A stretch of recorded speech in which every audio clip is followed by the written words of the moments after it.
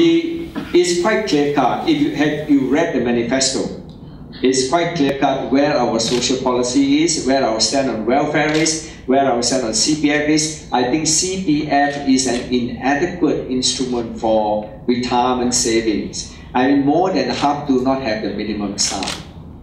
We need something to supplement, and we have put down in the manifesto an old age pension scheme. Old age pension scheme. Okay? We want a strong safety net which will prevent Singaporeans from falling into insecurity, despair, and indignity. You know, this kiasu mentality. This safety net must have three elements. Firstly, a truly affordable, universal, and comprehensive healthcare insurance. Number two, an unemployment insurance. And third, an old age pension provided by the state outside of the inadequate CPF. I think we are very different from the PAP in this respect. Okay? Unemployment insurance, old age pension, healthcare. They talk about affordable, you know, but it's not really truly affordable. What they have got, the government pays only 1/3 of health spending in Singapore. 2/3 are paid out of pocket by us, the citizens. We want to change this to the other way around. Government to pay 2/3 and people to pay only 1/3 at most. The health minister said that he will raise it to 40%, from 30 to 40%. I think this is grossly inadequate. It is not first world. It is definitely not first world. First world has got much higher. In fact, some of the third world countries have got much higher share for the government. Will there be a change to the foreign worker quota and policy? The government has already been responding. Will there be further changes in your proposal? Yeah, definitely. I don't think it's you know, the government likes to use this word. They want to calibrate. They have been calibrating for so many years. And have they achieved anything? Have they been successful with calibration? All these buzzwords, you know, what do they mean? What does buzzword mean? Is it effective? You know, it is obviously not effective. We are still having overpopulation. Productivity is so low. You look at the latest; it's only 0.9 in the first quarter of this year. When the finance minister in 2010 said have a new productivity plan, he wants to achieve 3% productivity growth. So far, since then, it's just so flat. It is less than 1%. So we are already almost halfway there. Can he achieve it? He is not the first minister who has failed to achieve productivity. In fact, the Prime Minister started in 1985 as chairman of the Economic Committee, talking about productivity growth. And what has he achieved after nearly 30 years? Right? 85 to now 2014, nearly 29 years. Nearly. Has he achieved anything on productivity? We spend billions of dollars on productivity movement, training and skill, and lots of air time, newspaper time, talking about space, talking about productivity. Has he achieved anything? Has he achieved the goal that he set out to achieve? After 30 years, have we not given him enough time to prove himself? What has he proven on productivity after 30 years? And after spending billions and billions of dollars on training. And now Taman has taken over, his performance is just below par. Yeah. The second differentiator between us and the PAP is putting people first. In fact, if you look at the logo, it's symbolic of a head, the head outside. The circle represents the head, and then the heart inside. So we are a party which think with our heart. It's a paradox here. We think with our heart. Heart is not for thinking, heart is for feeling. So we don't just think with our brains. The PAP has been thinking with their brains all these years. The old narrative may work in the first 40 years, but the old narrative is not working. Because we need to put people in the center. manifesto, we talk about a fair society.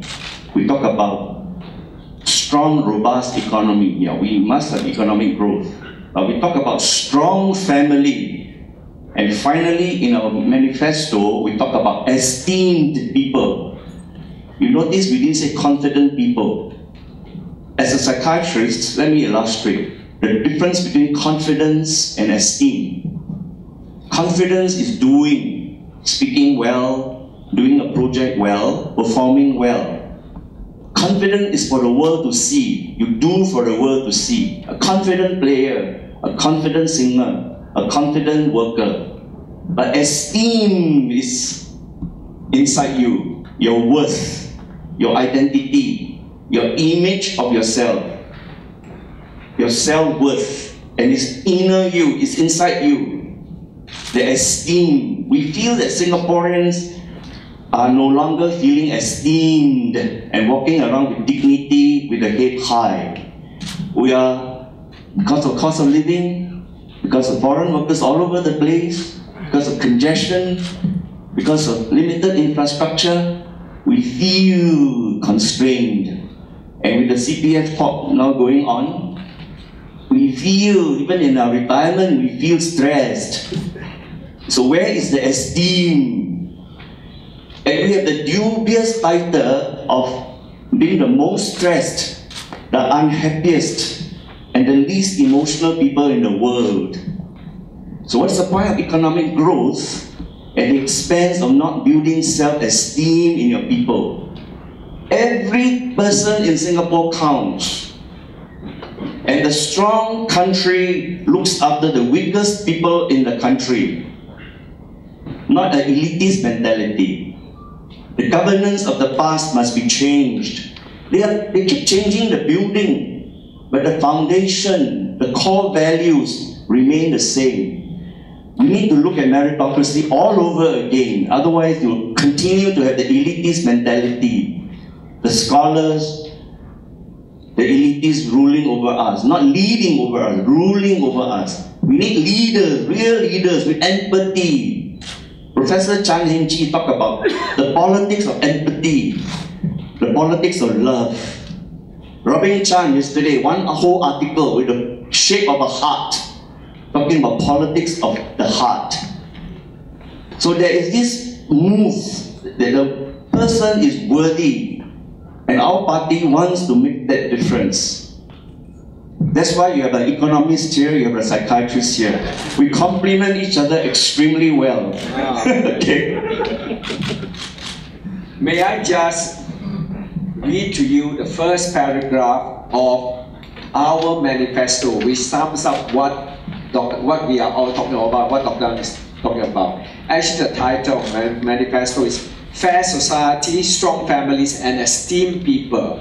People are important. They are the soul of a nation. For the past 50 years, Singaporeans have become secondary to the relentless pursuit of economic growth. The nation has lost its soul. We need a new vision that puts Singaporeans at the heart of the nation. The vision of a fair society with strong families and a confident people with high self-esteem. The visions of Singaporeans first. That's our vision. Yeah. I just want to ask, beyond what the other opposition parties are offering, what do you have to offer, what value add do you have beyond what they are offering? David, do you want to say something? What they are offering? Or No, I think you. okay. Anybody else? I think obviously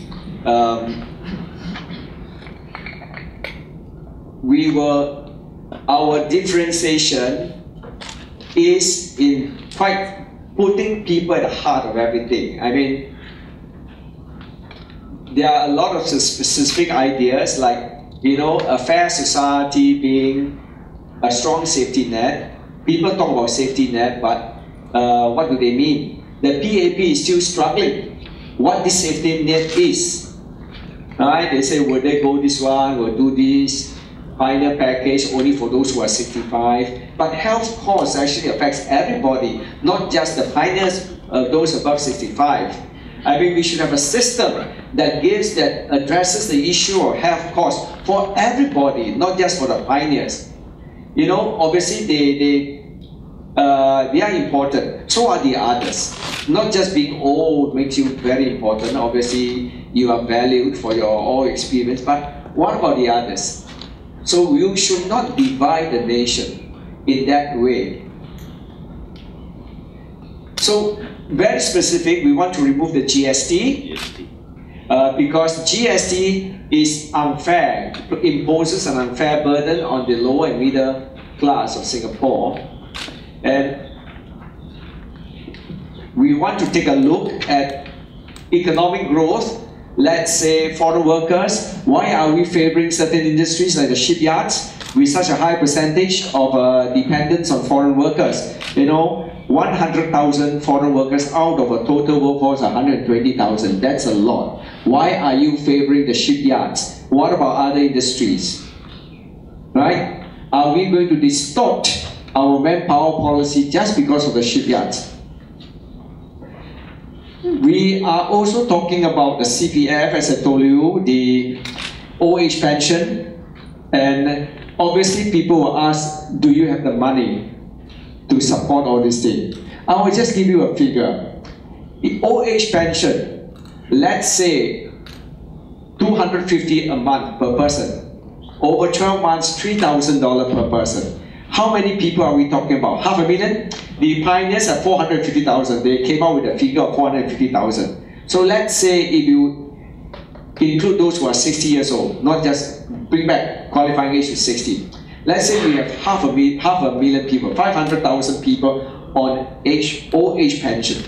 3,000 a month, 500,000 people, meaning $1.5 billion a year. We can afford it. Every election time they give you GST vouchers of billions of dollars.